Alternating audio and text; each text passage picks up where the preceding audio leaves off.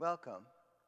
Because of the technical difficulties I had earlier when I went live, I decided to re-record the video and actually add the entire message to it. In the name of the Father, and of the Son, of the Holy Spirit, amen.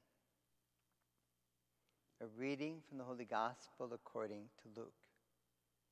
That very day, the first day of the week, 2 of Jesus' disciples were going to a village 7 miles from Jerusalem called Emmaus.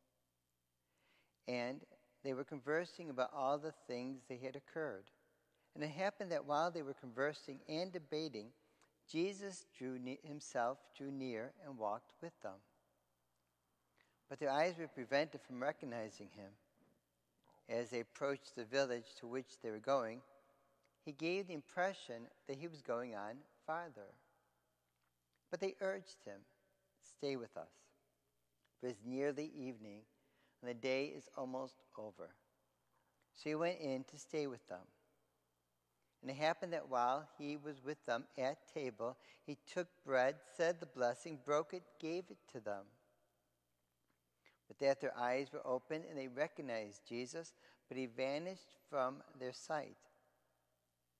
Then they said to each other, "Were not our hearts burning within us when he spoke to us on the way and opened the scriptures for us?" So they set out at once and returned to Jerusalem, where they found gathered together the 11 and those with them who were saying, "The Lord has truly been raised, and he has appeared to Simon." Then the 2 recounted to them what had taken place on the way and how it was made known to them in the breaking of the bread. The Gospel of the Lord.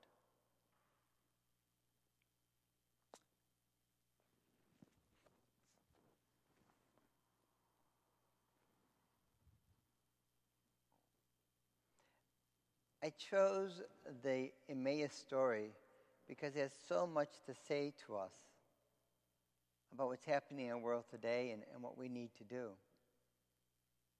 The disciples did not recognize Jesus in the breaking of the bread. They recognized him in the breaking of the bread, but they did not recognize him as he's walking with them. And the reason I believe it happened was they were so filled with grief and anxiety and worry, and that was preventing them from seeing him right with them. And for us, how many of us are filled with stress and anxiety, worrying about what's happening, worrying about whether we're going to stay healthy or our world or when things will get back to normal? And Jesus is right there with us in our midst. And he's there to help us. But do we recognize him? And I think a couple ways that help us recognizing him is, one, to look for the good that other people are doing. Look for the good that's happening in the world. Also, the scriptures. Were not our hearts burning for us as he spoke to us and opened up the scriptures for us? Yes, our hearts can also burn, because we need to pray to the Holy Spirit to guide us as we read the scriptures. And it's important for us to read them. And where do you start?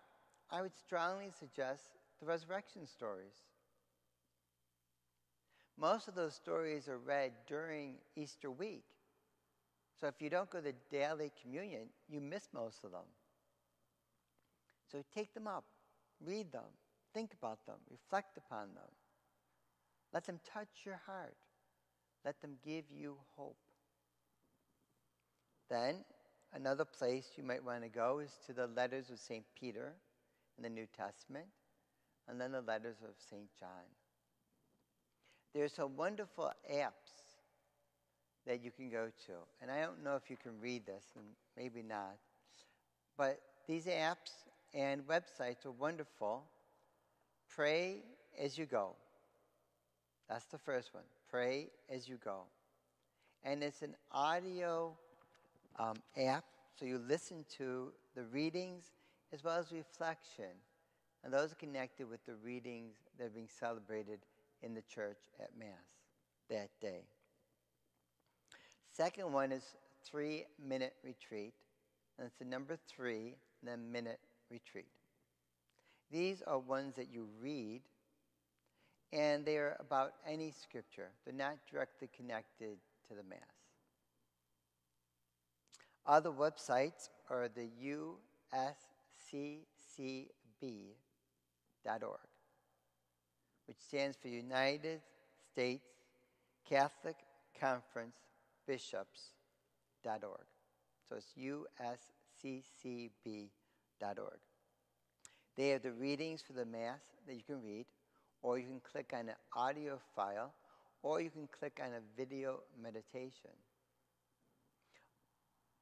And of course, don't forget our own parish webpage, 14hh.org.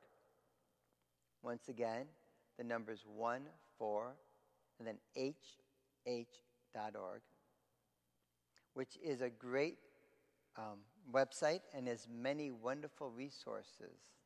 So always check that out. Praying with the scriptures is so important. Praying with each other is also very important. So pray with others over the phone. Pray with others that are nearby. Not too close. Remember, still keeping your social distancing, but you can do that.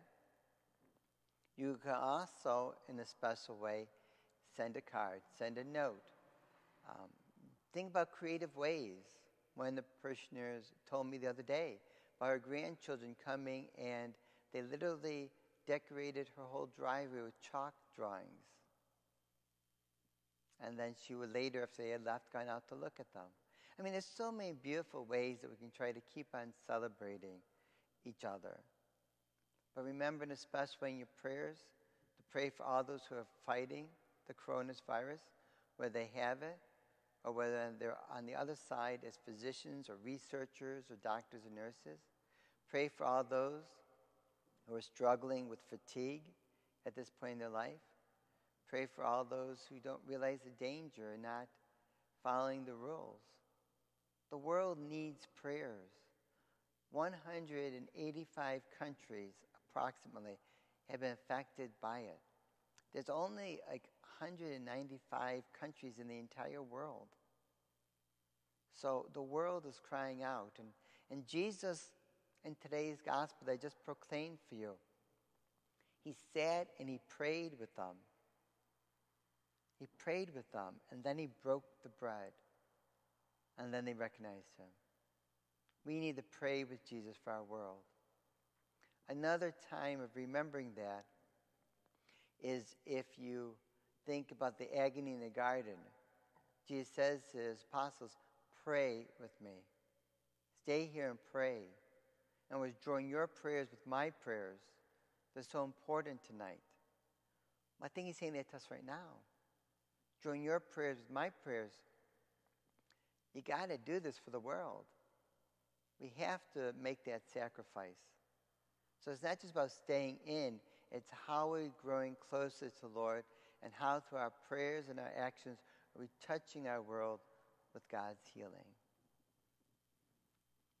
We will be live casting the Holy Triduum services tonight, Thursday, 7 p.m., Good Friday, 3 p.m., and then Holy Saturday we'll be doing the vigil at 7:30 p.m., and then Easter Sunday morning at 10:30 a.m.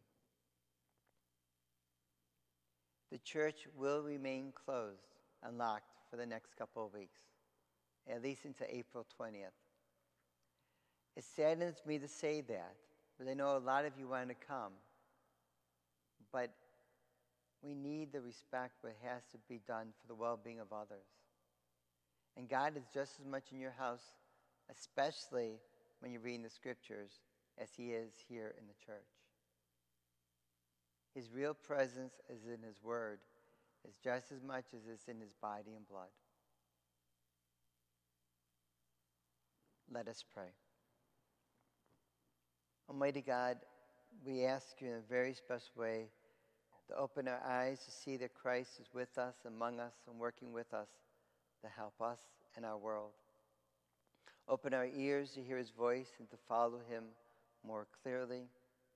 Open up our hearts to know him well.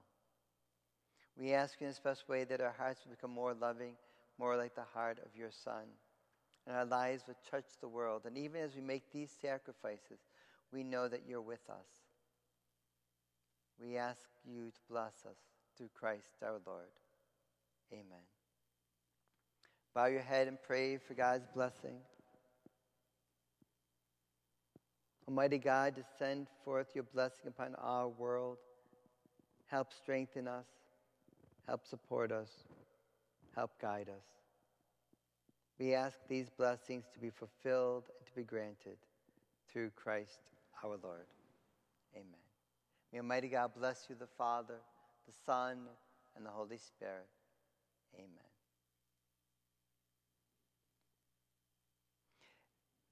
I and the staff of 14 Holy Helpers want to wish you in a very, very special way a blessed Easter. Mary was filled with tremendous joy after all the sorrow she suffered watching her son die, that her joy was far greater as she knew her son was alive. May that joy be yours. And I ask in a special way that Jesus, Mary, and Joseph will bless your family and all families and our human family and create all of us in their loving arms. I ask this through Christ our Lord. Amen.